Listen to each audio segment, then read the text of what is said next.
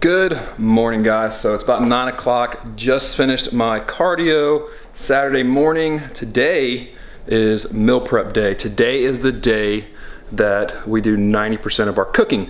The goal is to have all the cooking done today. So tomorrow, all we got to do is weigh, measure, and fill prep containers for everybody to come pick up. So yeah, let's get started. So I am just getting back from the grocery store. I had to go pick up a couple more things, but I do find it incredibly funny that here in South Mississippi, when people see a shopping cart full of nothing but healthy items, what's that? How do you cook that? Oh, well, you must be healthy. Really? Like there's all organic produce in my cart and you're gonna ask me if I'm healthy. But I did have a good conversation with one diabetic. She was asking me how to do this, how to do that.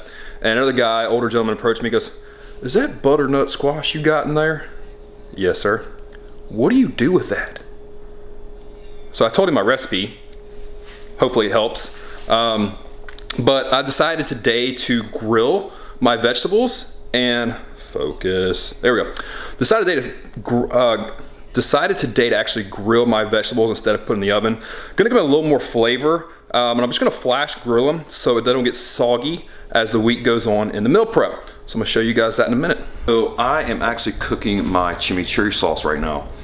It's a new recipe that I wanna try. I think it's gonna be really exciting. The reason I wanna do this recipe is because one of my big things when cooking is I love cooking with a lot of flavor. One easy way to bring a lot of flavor is to use fresh herbs. So a chimichurri sauce basically is that. So you're getting all those flavors, so it's not something boring. It's not just dull way to eat chicken. It's really good with steak, it's really good with pork, but I'm using chicken just because it's leaner and that's what my clients want. But one of the other benefits of cooking with fresh herbs, ton of antioxidants. I know a lot of people are on these antioxidant pushes right now with the blueberries, the acai, and just all those tons of different gimmicks out there. Eating with fresh herbs is one of the best ways to get antioxidants in your system, and it flavors your food. So why not use them? It's a little more time, it's a little more effort, but always worth it. Why not bring a ton of flavor with a health benefit to it? So I'm fixing to get this chimichurri sauce going. I'm actually throwing a lot of fresh herbs into my marinara sauce with the meatballs. So cooking with a ton of fresh herbs this week, just because it's a very low calorie way to bring a ton of flavor to food. And I took a picture, I'll put that in there for you right now. But yeah, so cooking's going really good. I'm a little behind this week just because I got off to a slow start this morning. I don't know why, but just kind of, just didn't have the energy, but feeling good now. So gotta make up for some lost time. Got the spaghetti squash in the oven, about to start cooking and chopping up all my vegetables. So let's rock and roll. Thank you guys. All right, guys, it is Sunday morning, bright and early, 8 a.m. Just finished kind of doing some email stuff like that, but it is time to finish meal prep for the week. Really excited about some of the dishes. I think they turned out really good. Let's get started. I mean, how good does that look? I know the chicken's raw, yes, but look how colorful that is. Look how many fresh herbs are in there. This is gonna be a very good tasting recipe.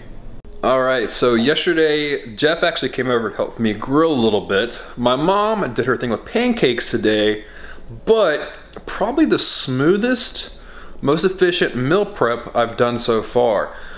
I'd like to think it's because I'm learning every time that I'm getting a little more efficient, but it also helps to have help. So thank you guys for helping me out this week. We were actually done with over 200 meals by 3 p.m. So definitely good there. Now I've got a couple things to wrap up and clean, and I will be done. Going to Jackson tomorrow to deliver more meals, but successful prep. Thank you guys so much. Tick, tick, tock, the time bomb clock ticks, grinning ear to ear here, baby. Tick, tick, tock, the time bomb clock ticks, counting down. Tick, tick, stop.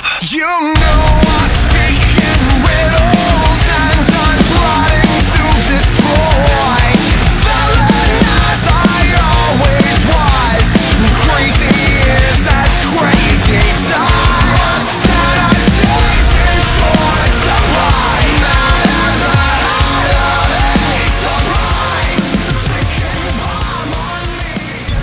so I'm down here at the beach. Having one of those days I had to get away and I had to kind of come clear my head.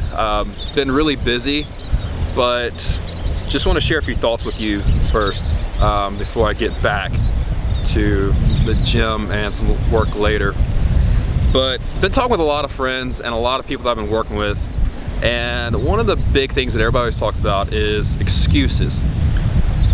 They make them, then they say I can't do this because of that. And everybody always talks about don't make excuses, and everybody always makes them anyway.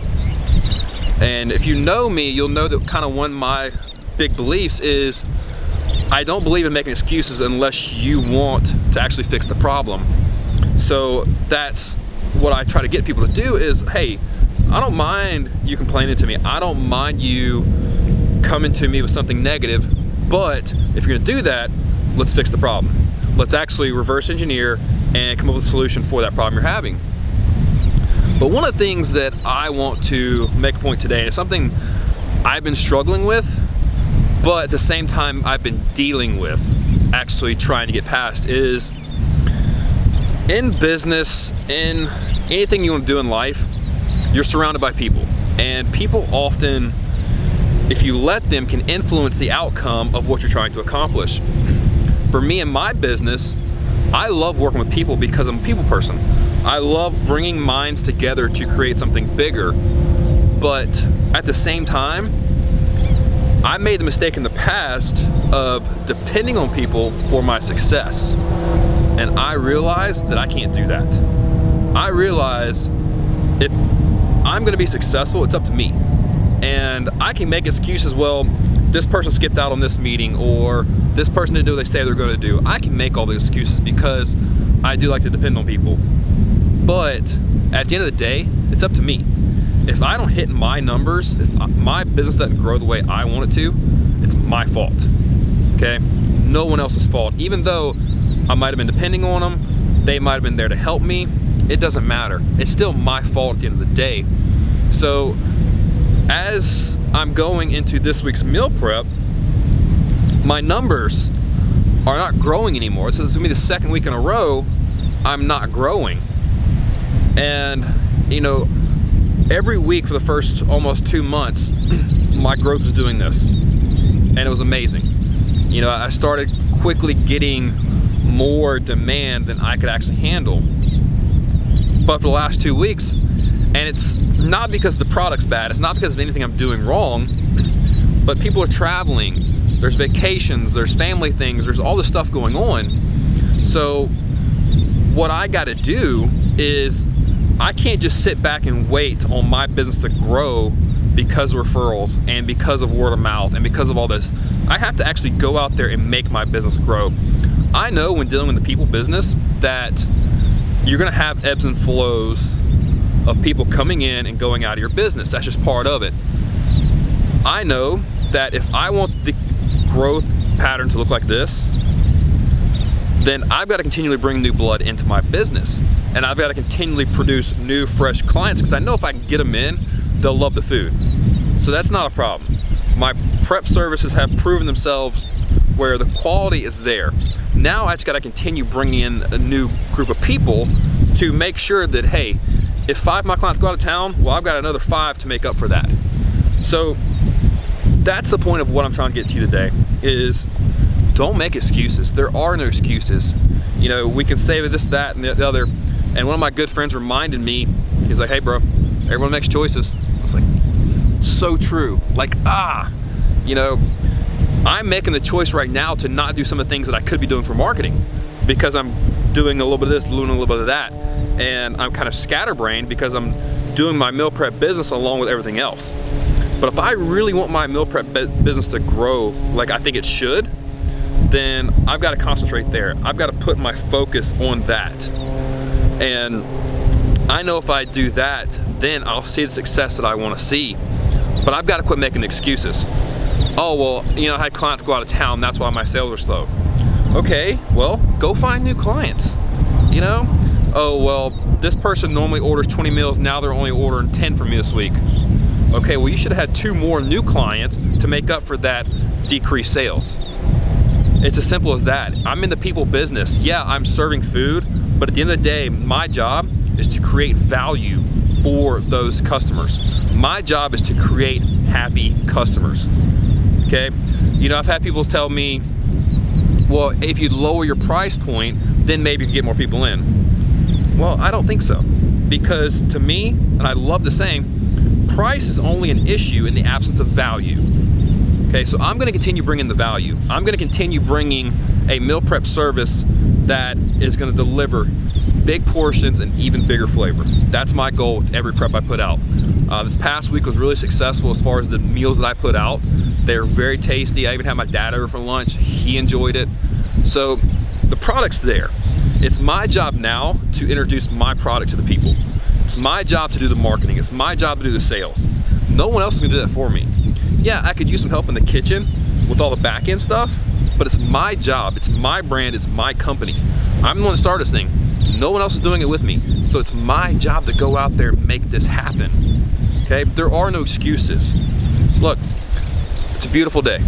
I'm breathing, I'm living, I'm walking, okay? I have no excuses. The only excuse that I have is I haven't done it.